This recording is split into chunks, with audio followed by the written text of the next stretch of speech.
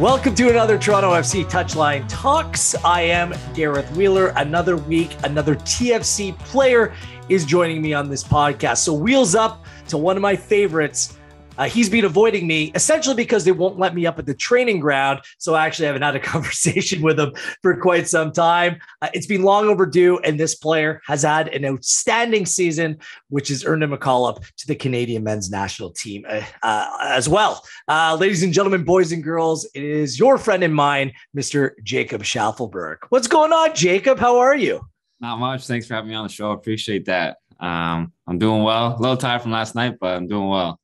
A 2-2 draw. Look, when you go down that early in a game, though, it's still a shot in the arm. And I think there are still plenty of positives to take from it. Or are you just at the point now, just give us the 3 points? Come on, let's go. I thought we were the better team. Like, obviously that when we go down that early, you don't even really realize it happened. But I thought we after we went down, we did really well to get back in the game. Like, I thought they didn't really know how to deal with us for the first half. Really, we were in their half, and we just couldn't get a goal. But we kept going, and it turned out to get the draw, which was good. You have now featured in 10 consecutive games. Most of, if not all of them have been starts, Jacob. Yet your running is just on another level. You simply don't stop out there. Are you tired at this stage of the season? Like, how are you feeling right now? I'm a little sore today, but it's just, I know that's my biggest strength that I bring to the team. So that's what I got to do to help everyone out. So that's why I run so much, and I love running. So it's all good. It feels good to run and do my thing out there. Are you a runner or like a soccer runner? Because those are two different things, right? The people that you see going out in their short shorts, like I don't running like running case for fun.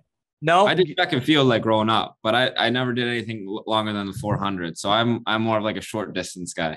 Okay. But I got a feeling that you could do the long distance stuff. I did long distance like grade 8, like way back. But then I kind of stopped. I was like, this is no fun for me. So I like the short distance stuff. You're still young. I found that as I got older, like running in sports is a different thing than running just to run. And I don't think I could ever be that guy. It's not as fun. Yeah. No matter what podcast I'm listening to or what tunes I have in my AirPods, like just nothing will make that work. No, obviously it's been a frustrating season for the team, but for you personally, it started with a bang right out of the gate in the CONCACAF Champions League, and it's ending on a very high note as well. How do you kind of approach this season and how it's been for you with the trials and tribulations and the successes along the way? You just got to be mentally tough in this sport, I feel like, because like you said, I started off well in the beginning of the year with a few starts, and I was playing quite a bit. And then just like everything, you have your ups and then you have your downs. So I was down, and I was playing, like I had a game with the USL team. So it's like you go from playing with the first team, you go up and down. So I think it's just about keeping your head screwed on and just seeing the end goal and always being ready. So when Suba got hurt, which is a sin, like I feel bad for the guy, but it was like an opportunity for me to come on, and it's one of those ones where you just have to take it whenever it's given to you, and I just run with it. So that's what I've been trying to do since then. I mean, Suba is a player who scored some big goals for this club. You hate when any player goes down, and he's on the road to recovery right now, but not every player kind of approaches a situation like that, but you kind of used it to give you a lift. Was that your mindset? Like, as soon as you came on in that game on August 14th, like, this is my chance to make an impression right now? Because you certainly did, Jacob. Well, when I saw him go down, I didn't think it was anything serious, but obviously it is. And I feel bad for the guy. Like, I've had hamstring problems, so I'm wishing him like the speediest recovery, but it was, I have pretty bad pregame nerves leading up to games. Until the game starts, then I'm fine. But just the lead up always gets me a little bit. And I think what helped me with that game was I had no nerves, because I was like, oh, like if I go on, it's going to be 70th minute, 80th minute. Like, I got time.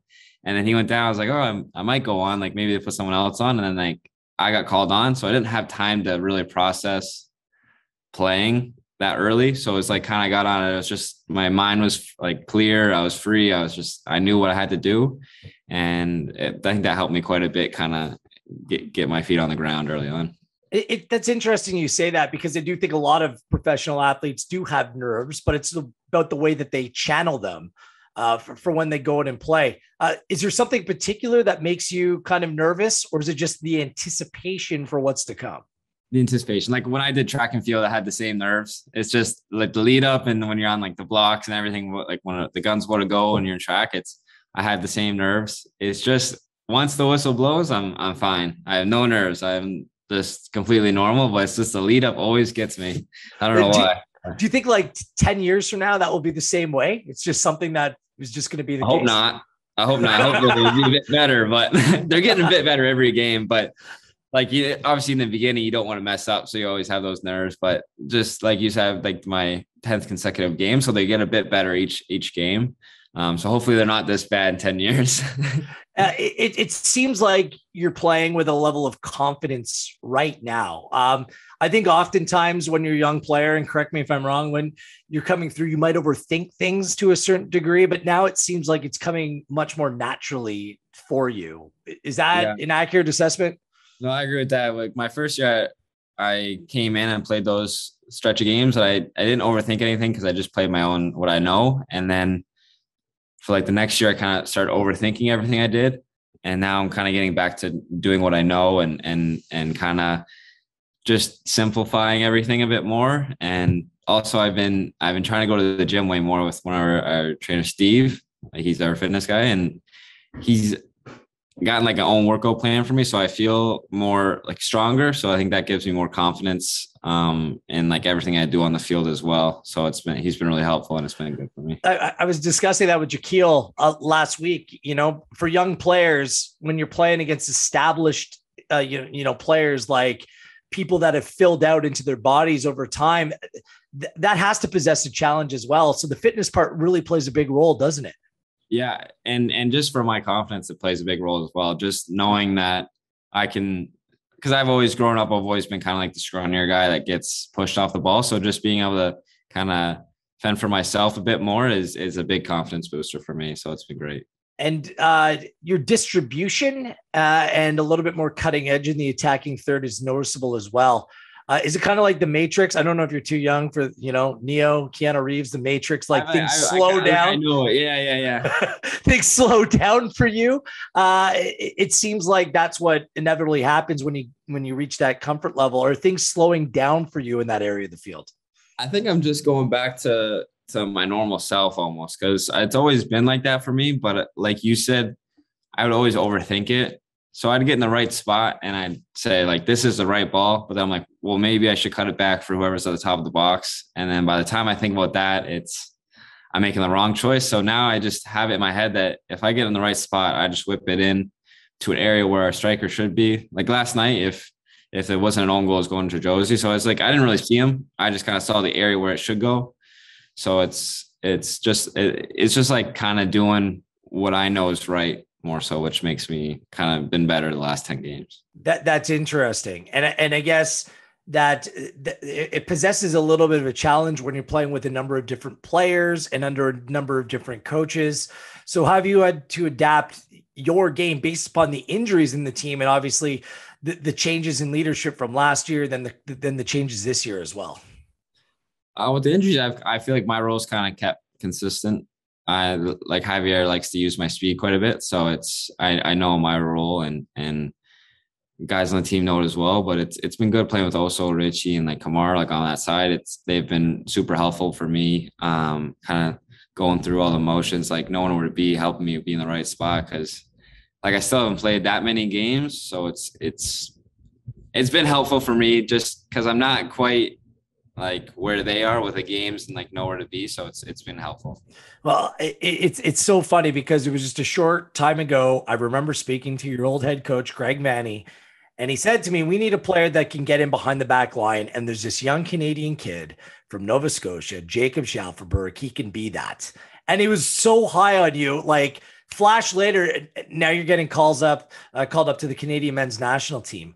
What is this process moving from, TFC 2 up to the first team, getting your legs, becoming a professional and now starting really in earnest, your international career? You're still just 21, Jacob. It's all happened relatively quickly, but has it felt like a quick process for you? yes and no, because I feel like I've had this up where I've been on the first team 2019 playing the stretch of games, and then I've gone down. So I feel like it's like I've been there and then I haven't been there, then I've been there. But for me right now, I just got to kind of focus on staying up and keeping my role and keeping my spot on the team as just as long as I can, and just so I can be like that guy who plays game in and game out and helps the team. That's my goal, just to help the team and keep playing. You talked a little bit about kind of your style of play. Is there a player out there that you mirror your game after, or you kind of like, yeah, I kind of would like to play similar to that player? I like Marcus Rashford like a lot. I'm a United fan, so I like him a lot. I just like how fast he is and his speed and how he finishes and his runs in behind. So I like to look at him a lot, how he plays. But I haven't I like to kind of keep like, I take from every other player almost, kind of like see what they can do. Like runs in behind, I like to watch those because I feel like that's one of my strengths. So just to try to follow guys who make these runs in behind and see if I can bring them to my game and stuff like that. You are your own brand. You are the Shaffelburg. That's what you are. Try to take little snippets from other people who play. So what's incredible to me, and it's the amount of and the number of talented Canadian players who now play in wide positions. Like even for this club, you and Richie, you go to the national team, see what Buchanan's doing now. That guy named Alphonso Davies, like it's just such a position of strength. What do you make of that? Is there something kind of in the development of Canadian players? Is it just kind of naturally where you players slot into the overall equation? What do you make of kind of the depth of that position in this country right now? I'm not sure, honestly. It's obviously it's amazing to see all the players that play in the wide roles. That's a good question. Like, I guess it's just one of those things. Like, you come through the age group, there's either all these strikers, midfielders, or defenders. I just feel like our kind of age right now is like a lot of wingers and attackers that are coming through that have been having great success, which is good. Yeah, I mean, clearly, you're an attack-minded player. You like to get in behind the back line, but now a lot of those players are playing like a wing-back position. And I know that, coaches have asked you to play more defensive role, change your role at times.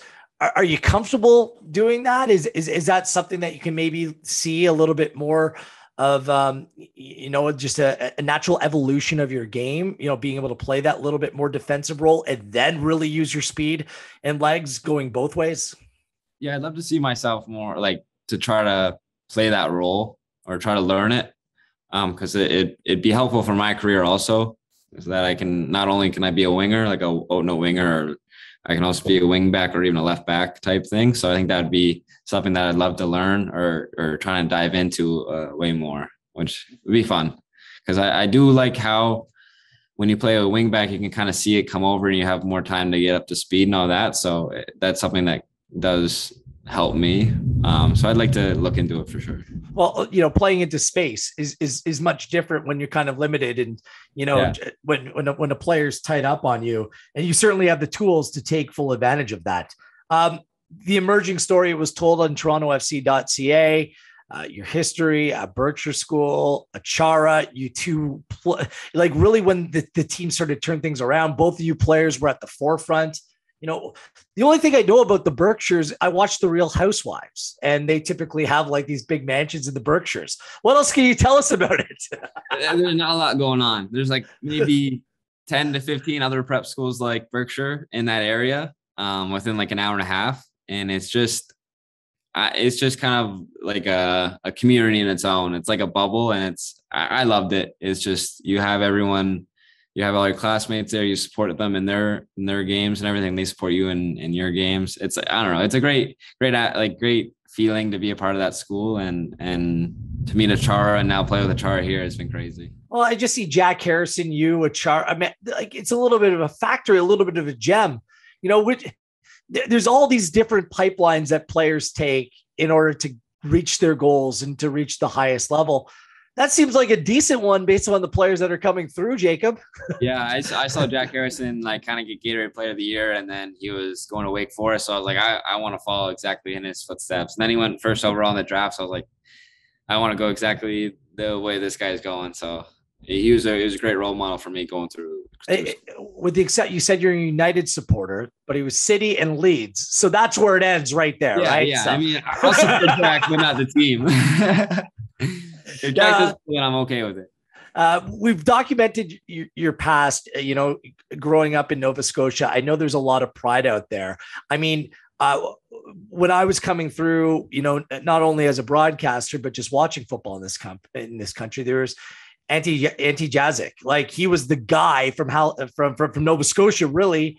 Do you feel like you're kind of rewriting what football is like in that province? Because the emergence of Halifax Wanderers has been a great story. Like, the crowds, the support is fantastic there. There's a real atmosphere. So what do you make of soccer on the East Coast of this country, and how it, the bar is continuing to be raised?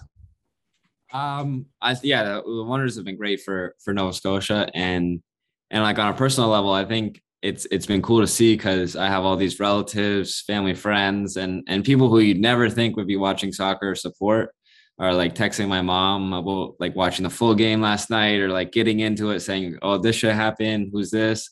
So it's amazing to see how I kind of bring that upon them to watch a game, because they feel like they are part of my success coming up, which is, it's true. Like I'm from a small town, like 1,500 people. So pretty much everyone had something to do with the success of me coming through there. So it's a good feeling, kind of bringing more light to soccer where I'm, like, in my small town. So it's Port Williams, correct? Port Williams, where you're from? Don't hate me for this, Jacob, but I've never been to Nova Scotia. It's like on my to-do list. What is the best part about Nova Scotia? Like where I'm from, it's just everyone knows each other. Like, each other from your car you drive. Like, when you in your town, you can't go to the grocery store without meeting like one of your neighbors or someone you know. So I like how small the community is, and how nice everyone is. Everyone's very caring and loving for everyone in the community. So that's what I'm a big fan of, a good community, and that's what really Nova Scotia is, and to be even more exact, like what Port Williams is about. So that's what I love about Nova Scotia. I know COVID has messed up a lot of things. Have you been able to make it back out there to visit friends and family? Well, I had a plane ticket booked for after Chicago. But then 3 days before that, I got a call from John Herman to come to the national team. So it was like going home, like, national team. So it kind of outweighed a bit. So how did that conversation go? Sorry, Mom, but I texted my mom and dad in the group chat. I said, I'm not coming home Saturday. They're like, what? I was like, going to the national team. They're like, oh, I'm pretty sad, but that's amazing. Like, this is better. Yeah, they were sad, but also really happy at the same time.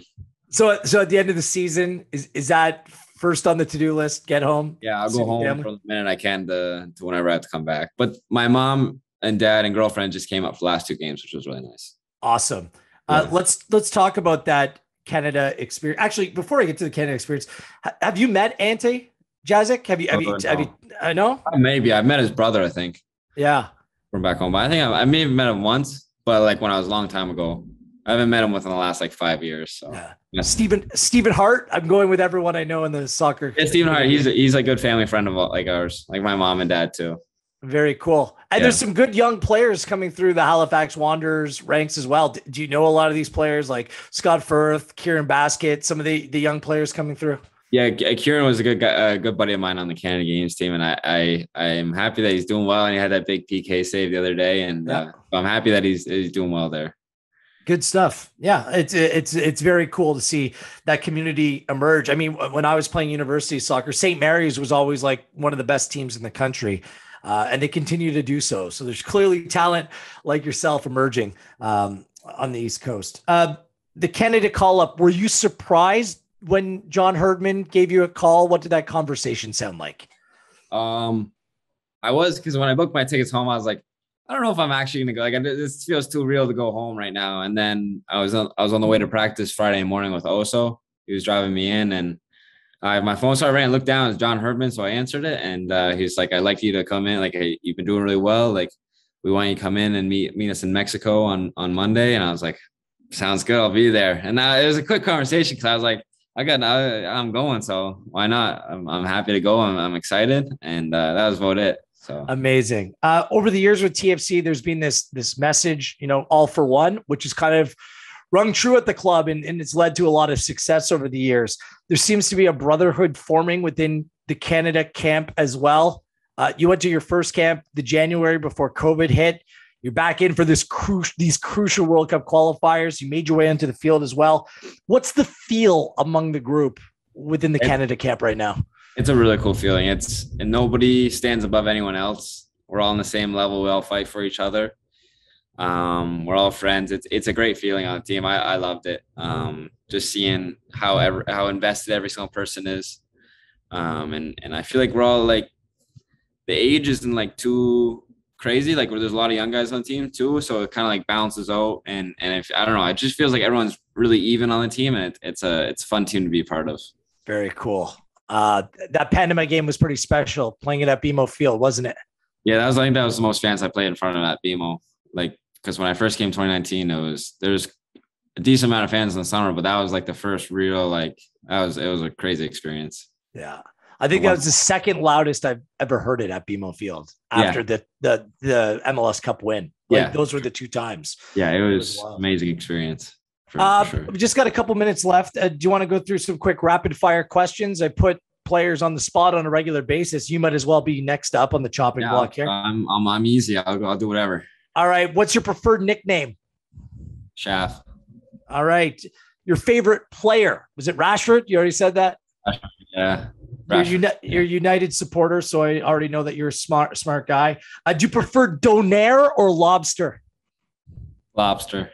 I don't even know what donair is. It's the thing they cut off the side there. I don't eat it, but lobster's so much better. Who's your biggest role model or a leader that you turn to in your Toronto FC team? I go with Oso or Michael Bradley or Richie. I mean, all the guys, honestly, everyone pretty much I can look to somehow. So if you were on the Titanic, you had one life jacket to give up. Who would you throw it to? Alex Bono or Jay Chapman? Bones. He's still here. He's still here, so I gotta give my loyalty. What's your favorite moment thus far playing for Toronto FC? Definitely my home debut against Atlanta when my parents were there. And that was an unbelievable game too, eh? Yeah, that was my favorite moment. I already asked you the best thing about Nova Scotia. The best piece of advice that you've been given thus far in your career. Oh, geez. I don't even know. That's a tough one. We'll skip it. I'll dumb it down a notch. Your favorite video game? Warzone. Call of Duty. Yeah. Right. Favorite musical artists right now? Who are you listening to? Kanye West. Now, are you just going to start calling him Ye? Yeah. I don't know. It's getting a weird one. I heard he got it legally changed, but I feel like I keep using Kanye West because that's what everyone else would be using. So just don't change your name to Ja or something like that. I won't. Keep your entire thing. And finally, what show are you watching or movie? What are you watching these days? I'm only 4 or maybe 7 episodes into this season 3. But it's crazy. So right on. Well, the road trips are coming to an end. Some big games still upcoming. Good luck the rest of this season. The Canadian Championship, hugely important. Looking forward to next Wednesday night at BMO Field. And good luck with Canada as well. If you make your way out to Edmonton, bundle up and I'll see you out there. Okay, buddy? Thank you so much. Appreciate it. Thank you, Jacob Shaffelburg. Top man, top season, top role model for young Canadian players coming through as well. This has been this week's Touchline Talk. Join us next week and we'll see who the guest is. Your guess is as good as mine. I am Gareth Wheeler. Wheels up, and we'll catch you next week.